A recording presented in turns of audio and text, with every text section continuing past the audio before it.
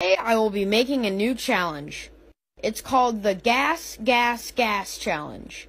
Basically what it is you have to get your gas mask on as fast as you can, as if there was an actual gas attack coming.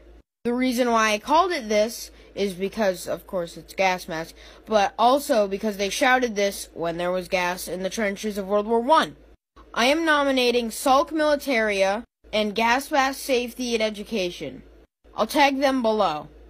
We're gonna check out my time real quick.